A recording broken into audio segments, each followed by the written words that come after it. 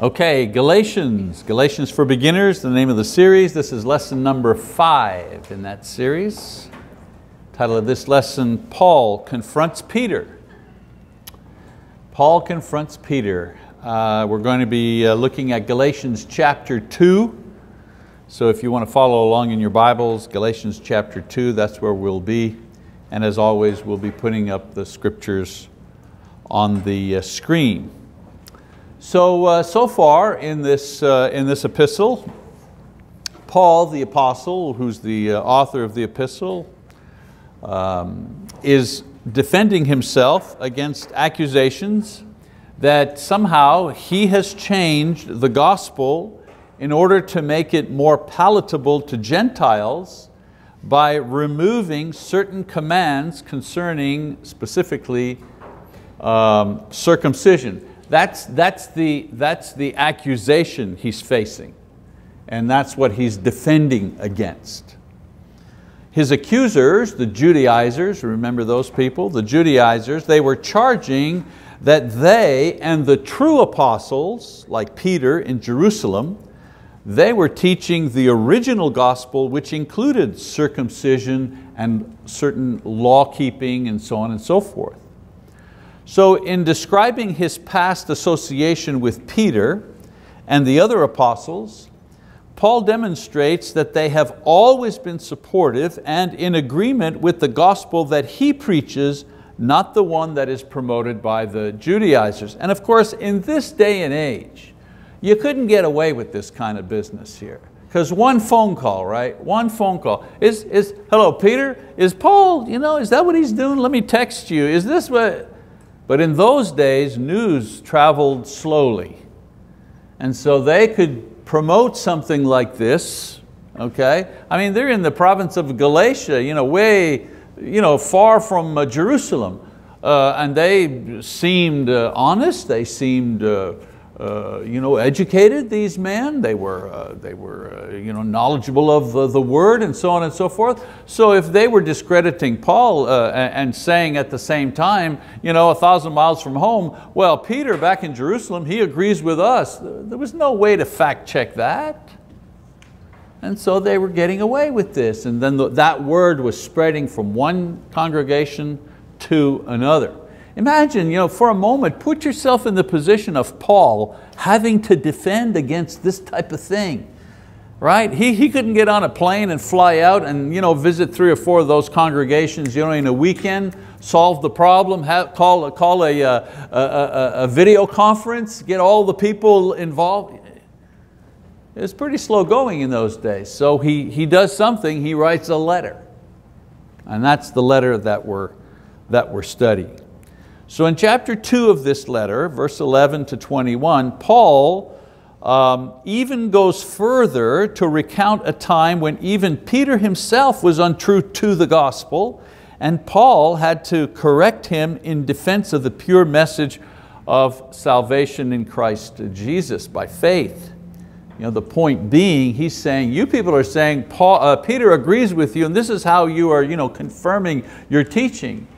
And I'm telling you that Peter always agreed with my teaching every time I met with him and the apostles. As a matter of fact, even when Peter, the one that you people are putting all your chips on, even when that Peter was not acting properly in accordance to the gospel, I, Paul, confronted him about this. So that's the context of why he's telling the story about the time that he confronted Peter, okay? So let's look at verse 11. He says, chapter 2:11, he says, but when Cephas, right, we know that's Peter, when Cephas came to Antioch, I opposed him to his face because he stood condemned. So Paul establishes the place and the seriousness of the problem. Because of his error in judgment on the matter of the gospel, even Peter stood condemned. Now, in an incident which Paul is going to describe a little bit later on here, he said that he opposed Peter publicly. Now let me make just a little side commentary here. The very fact that in the Bible an inspired writer explains and tells a story where Peter himself was in error concerning the gospel, that passage and this story alone should disqualify all others who depend on this idea of apostolic succession and the infallibility of the Pope. See what I'm saying? There's no basis in the New Testament for the, first of all, succession of one bishop to another all the way down to Peter, and even less for the argument that the Pope, when he speaks, as they say in ex cathedra, meaning from the chair of Peter, there's no basis in the Bible to support the idea that when the Pope speaks in this way that he is infallible. I mean, Peter himself made a mistake concerning the most important thing, which was the gospel. All right, just a little aside there. Verse 12, it says, "For prior to the coming of certain men from James, he," meaning Peter, "he used to eat with the Gentiles, but when they came, he began to withdraw and hold himself aloof, fearing the party of the circumcision." That was the other term referring to these people, the Judaizers who taught this and the people who agreed and promoted this idea that you had to become a Jew first before you could become a Christian. So Peter visited Antioch. The thing about Antioch, it was a congregation where you had both Jewish and Gentile individuals in one congregation. And this letter is being sent to these people among others. While there, Peter mingled and he ate with Gentiles, which Christians were free to do, but unconverted Jews were not. Remember when Peter went to Cornelius' home to preach the gospel to him? He even said, we're not allowed to be in your home, but I had a vision. God spoke to me and sent me to you. Otherwise, I wouldn't have entered your house. You're a Gentile. So Peter had contact with Gentiles before. He was the first one to bring the gospel to the Gentiles. And so when he goes to Antioch, he has no problem mingling, sitting at the same table, eating with Gentiles. Now Paul mentions certain men from James. Probably means Jewish Christians from Jerusalem who were associates of James, who also were going to visit Antioch after Peter had arrived. So when Peter finds this out, he's afraid that they might report to the church in Jerusalem that he was associating with Gentiles in Antioch. And he was afraid that when Judaizers learned of this, they would cause problems for Peter when he returned. The last thing I need, I'm just imagining, the last thing I need is to go back to Jerusalem and have this big headache with these Judaizers making accusations and causing trouble. So Peter feels, well, maybe I should just be discreet, pull back, while these people are here, and so on and so forth. So Peter's reaction was to withdraw from the Gentiles, not to eat or mingle with them anymore, especially while these people from Jerusalem were there. Okay, let's keep going. Verse 13. "The rest of the Jews joined him in hypocrisy, with the result that even Barnabas was carried away by their hypocrisy." So his action prompted other Jewish Christians to do the very same thing. And even Barnabas, now here's the really strange thing about Barnabas. Barnabas was the one who helped Paul establish churches among the Gentiles in Galatia. He's like the last person in the world who ought to be, fall into this trap here, into this hypocrisy. So what Peter and the others were doing was very dangerous for a number of reasons. Number one, it gave power to the Judaizers who were promoting this false gospel. It was legitimizing their issue, their question. Also, it was building up a wall between Jew and Gentile in the church, a division. And this was a wall that Christ tore down so that everyone could be one in Christ. Neither Jew, nor Greek, nor slave, nor free, nor male, nor female. Everybody, Jesus came to knock those walls down so that we can all be united equally valuable, equally saved in exactly the same way in Christ Jesus. And then thirdly, a respected leader takes the first step back into legalism, and what does he do? Well, he draws others back with him. So in verse 14, Paul says, "But when I saw that they were not straightforward about the truth of the gospel, I said to Cephas in the presence of all, if you, being a Jew, live like the Gentiles and not like the Jews, how is it that you compel the Gentiles to live like Jews?" When he says live like Jews, he means keeping the law, the rituals, the food laws, all that stuff. He's saying, you don't do this. You don't do this anymore. And by your actions, you're forcing these people to carry a burden that you've taken off of yourself. So Paul confronts Peter publicly about his hypocrisy. Peter was condemning what he himself practiced because of fear of criticism. Peter was not bound by law and traditions being promoted by the Judaizers, but by his separation from the Gentiles, he was supporting the idea that the Gentiles should. I don't have to do it, but you people have to do it. No. So Paul reviews the basis of the argument that he made to Peter and the rest of the church at Antioch at that confrontation in verse 15 and 16. He says, "We are Jews by nature and not sinners from among the Gentiles. Nevertheless, knowing that a man is not justified by the works of the law, but through faith in Christ Jesus, even we have believed in Christ Jesus, so that we may be justified by faith in Christ and not by the works of the law, since by the works of the law, no flesh will be justified." So here he's making a parenthetical statement. He's explaining why this is hypocrisy.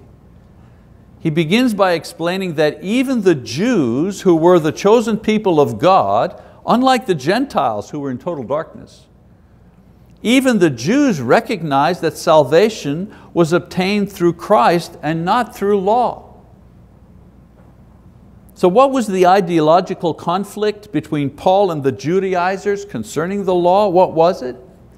Well, Paul believed and taught the true purpose of the law, meaning the commandments, the 10 commandments, including the ceremonial and the sacrificial laws.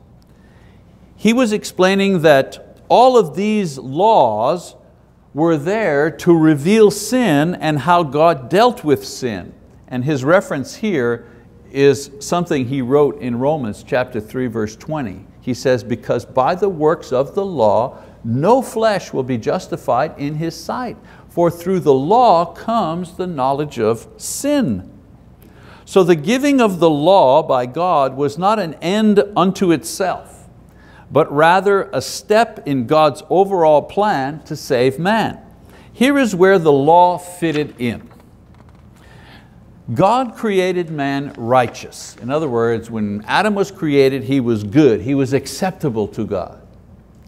Man then sinned and became unrighteous, which caused ignorance of God, among other things, and physical death. God then planned to save man from ignorance and death. But before this could happen, the Lord had to bring man to a certain point of understanding. Because you see, because of his sin, man, his mind was darkened. He didn't have the relationship with God. He didn't understand who God was anymore. You even see it in the garden immediately after the sin. They hid from God. They were afraid. They blamed each other. They completely lost contact with who God was. So God has to reintroduce Himself back to man. So man is sinful, becomes unrighteous, causes him to be blinded as to who God really is. So God plans to save man from his ignorance and his death. Again, before this could happen, he had to bring man to a certain point of understanding. And what was that understanding? Well, first of all, he had to reintroduce himself to man. In other words, who God really is.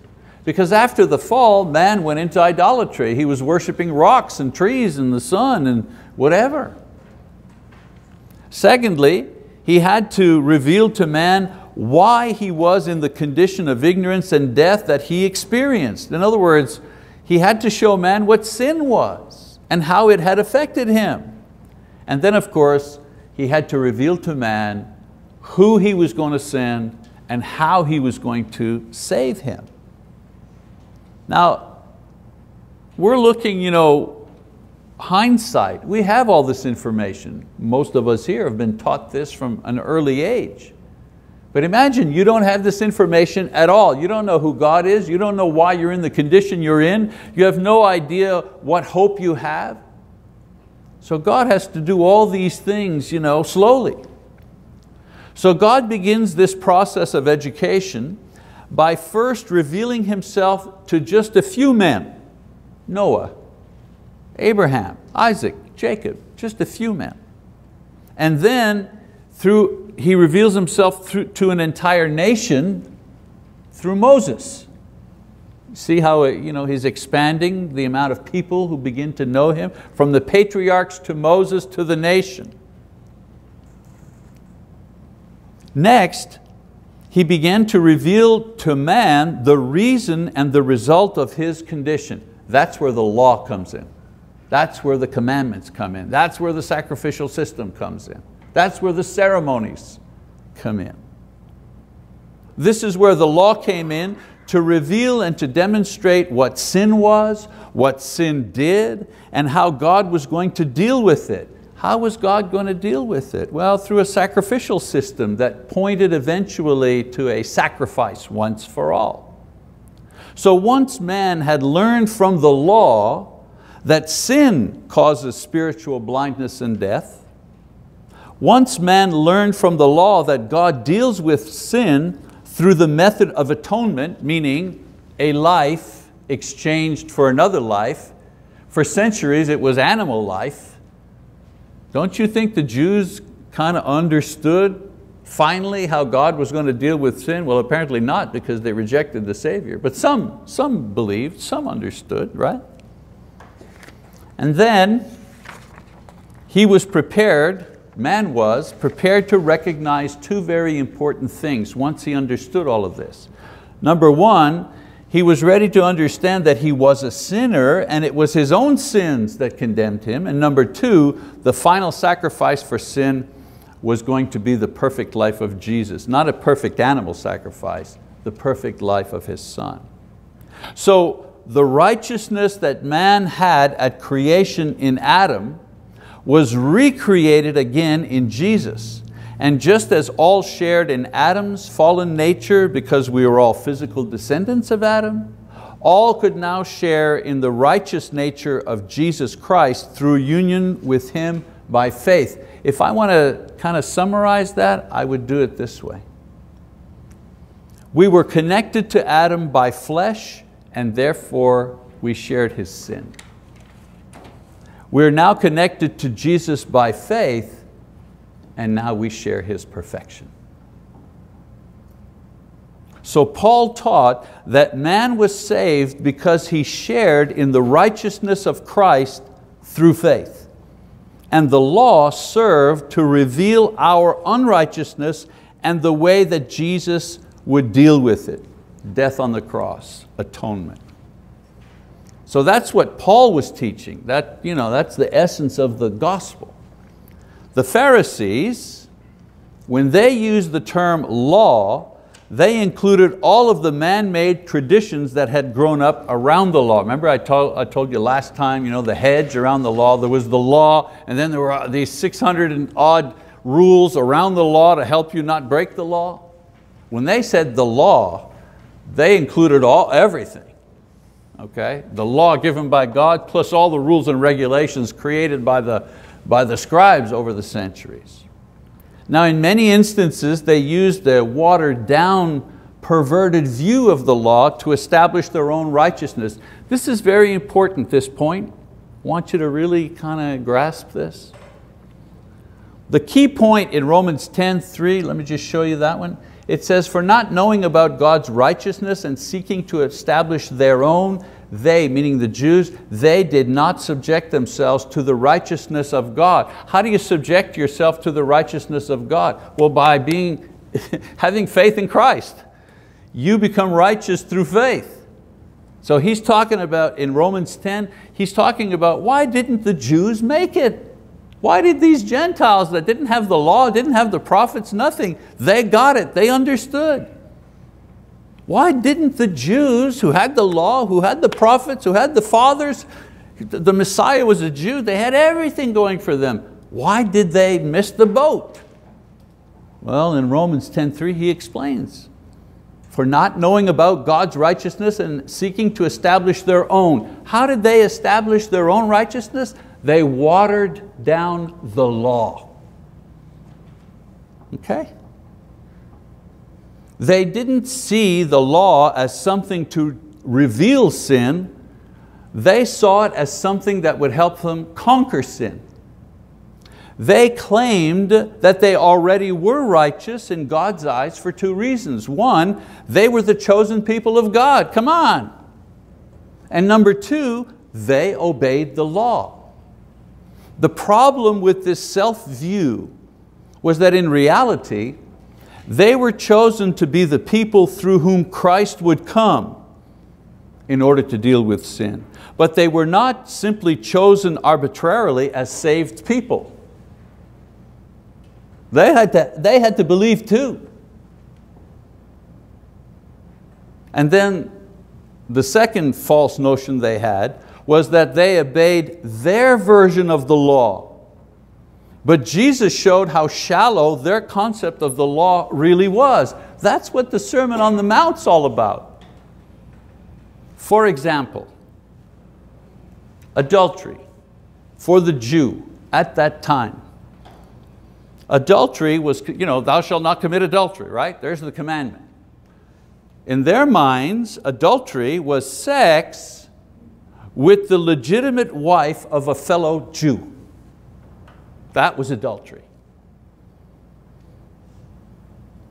If you had sex with a single woman, that wasn't adultery. You had sex with a slave, that was not adultery. That's what, or you divorced without cause, that wasn't adultery. Some even went so far as to say, it's adultery if I have sex with the legitimate wife of another Jew in my tribe. Really? And so a man would say to a Pharisee, or one of these individuals would say, I keep the law, I keep the commandment. I was getting tired of my wife, so I divorced her. I gave her the piece of paper. Moses said, give her the piece of paper, and I married myself another one, and I didn't like her, I got rid of her, and I got myself a third one. I'm good, I gave the paper. I have sex with a slave, that's okay. She's not the wife of a fellow Jew. So there was this self-righteousness based on an obedience of a watered down version of the law. So Jesus comes along. Don't ask why they hated Him. Jesus comes along and He says, oh, you have heard that it has been said, thou shalt not commit adultery. Oh, and they go, yeah, sure, the law, absolutely. But I say to you, even if you look at a woman and lust after her in your heart, you've already committed adultery. Whoa! That's a much tougher law to obey for your whole life. Right? So every time you see Jesus say, you have heard that it was said such and such, He's challenging them. Okay, here's your law. Now here's how to really obey that law. This is why they despised Him. He was blowing up their false self-righteousness according to the law. And so the Pharisees, and now the Judaizers, who were Pharisees who had become Christians, they wanted to introduce a system whereby a man could achieve righteousness by obeying certain laws. And the main one, the kickoff law, the point, the tipping point if you wish, was the law about circumcision. If you could get one of these people to receive circumcision, then it was nothing to get them to take the food laws and no pork and the whole rest of it. So for these Judaizers, Christ was like Moses. He just gave a different set of laws. They saw the Sermon on the Mount like laws. Paul maintained that in living a perfect life and offering it on the cross, Jesus obeyed the entire law on our behalf. That's how it works. Brothers and sisters, that's why they call it good news. Once you realize the absolute demands of God's law and how woefully short we come, no matter how hard we try to obey it, then the gospel really is good news. Wait a minute, Jesus came and He perfectly obeyed the law on our behalf. That's good news. We become obedient to that law in the same way, not by keeping every command because we can't. We become obedient completely to the law by being united to Jesus by faith. Yeah. No room for boasting there. No room for bragging there. Nobody can brag. So both Paul and the Judaizers, they had the same objective, to be perfect and thus saved. Their method was obeying the commands one by one by one by one until you obeyed all of them perfectly. That was their method.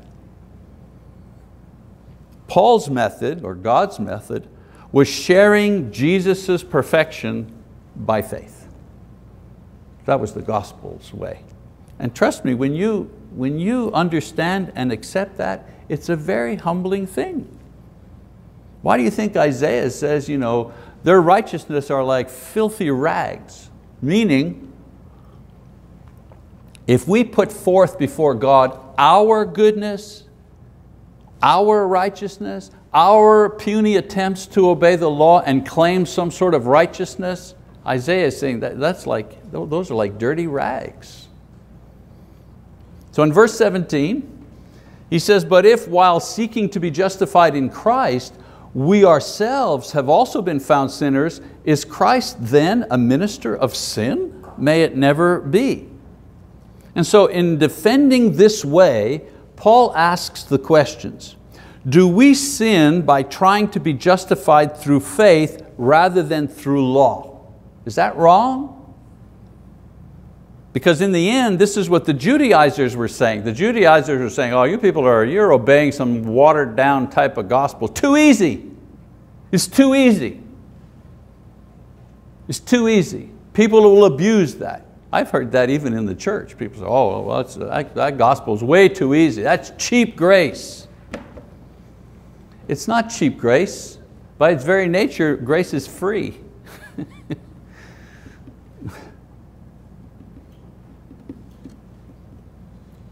So if this is so, he says, we make Christ to be the one who leads us into sin because He's the one who says to believe in Him.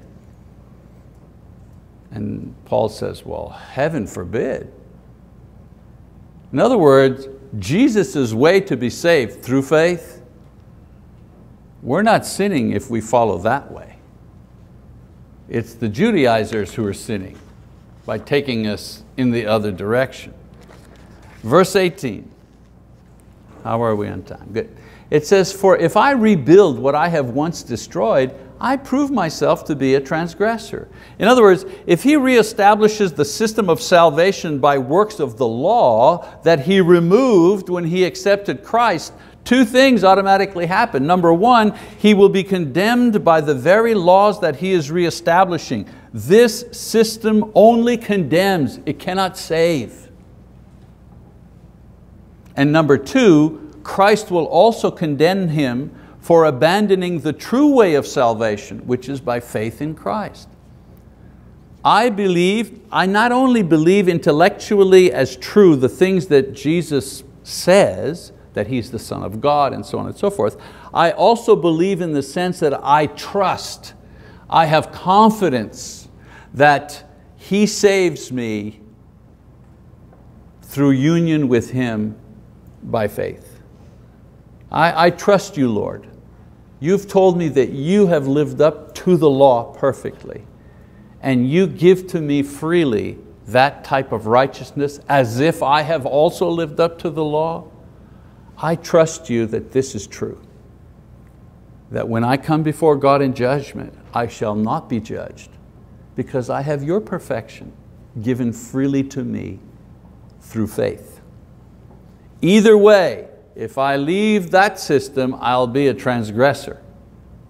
Verse 19, for through the law I died to the law so that I might live to Christ.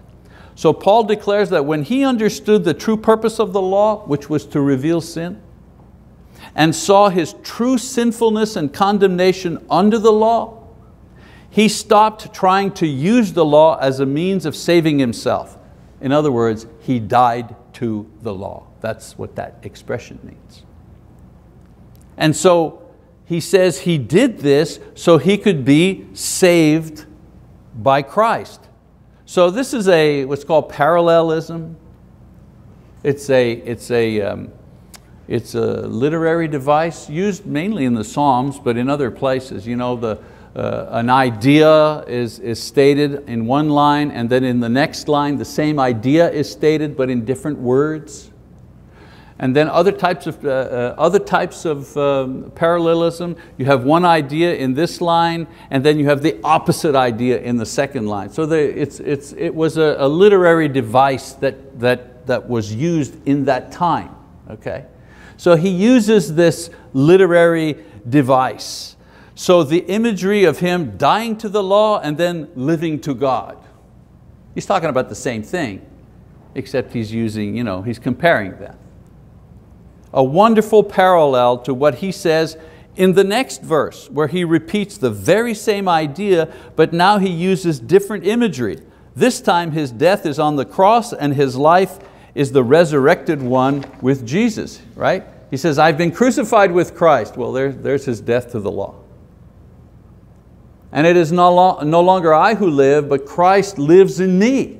And the life which I now live in the flesh, I live by faith in the Son of God. In other words, I'm able to live and breathe, not just physically, my heart pumping the blood, I'm able to live before God and not feel worthless and sinful and a failure. I'm alive in front of Him. Why? Because I know that through faith, He accepts me as perfect. So, but Christ lives in me, and the life which I now live in the flesh, I live by faith in the Son of God who loved me and gave Himself up for me. What's He doing? Well, the gospel. He's just repeating the gospel in another way. So the new Paul, righteous, perfect, saved, has Christ's presence in himself, experienced in the indwelling of the Holy Spirit, right? Acts 2:38, we receive the indwelling of the Spirit at baptism. So you die in baptism and then you resurrect with Christ living in you. Everything now done with His flesh is not done to earn righteousness through law keeping, but rather a response of trusting faith in a Savior who loved and died in His place in order to give him perfection and thus saved him. So there's died with Christ, Christ now lives with me, within me. There's the other example of parallelism. So previous acts done as works of law, they were burdens, they were discouraging, they produced false pride. Now, however, the very same things done as a response of faith are acceptable to God and joyful to do, and they produce humility. Very same actions, very same things. I, a man, try to have a sexually pure mind and heart. okay, as every Christian man should, right? Okay. If I'm under the law, I'm making an attempt, and I see that sometimes I win and sometimes I lose, and sometimes I win and then 3 other times I lose. That's pretty discouraging. I got to keep trying. I got to keep trying because the law has thou shalt not commit adultery, no impurities. I got to keep trying, but it's so discouraging. If I'm in Christ, I have the same responsibility as a Christian man to have a pure mind and heart, except now I'm doing it as an act of faith. Sometimes I succeed and sometimes I don't. But everything I do is a way to say to God, I believe. I keep trying, why? Because I believe. I keep trying, why? Because I love you, Lord. I've failed 5 times out of 7. Well, the 2 times I've succeeded, Lord, here it is. Because you're not going to judge me based on my perfection. You're going to judge me based on my faith. But my faith continues to push me forward in making an effort to live a righteous life, to tell the truth, not to grumble at others who get on my nerves. Some of people in this very room. You know who you are, Steve. So in verse 21, he says, I do not nullify the grace of God, for if righteousness comes through the law, then Christ died needlessly. Paul is not the one eliminating the grace of God. Peter and the Judaizers, they're the ones that are eliminating the grace of God. Why? They're trying to go back to the old system. If righteousness could be had this way, then Christ died for nothing. In other words, if you could be righteous by obeying the law, well, Jesus died for nothing, why should He come? God did not send Him to die for some sins, He came for all the sins of everyone. So His death pays for all sin or no sin. It's one or the other. You either accept perfection through union with Christ based on faith, or you pursue it through perfect law keeping. Those are the only choices that you have. The only choices that you have. It's one or the other, but it cannot be both. The problem here and in all churches since is that many people try to mix these 2 systems, and we end up with various forms of legalism, even to this day.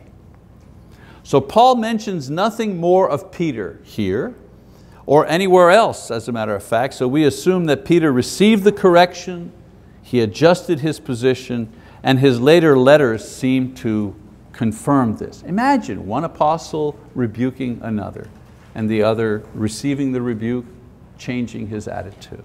Okay, so next time we're going to look, righteousness not comes by faith, but next time we're also going to look at other things that he talks about that also come with faith, not just righteousness, other things too are based on faith. All right, that's it for this particular lesson. Thank you very much.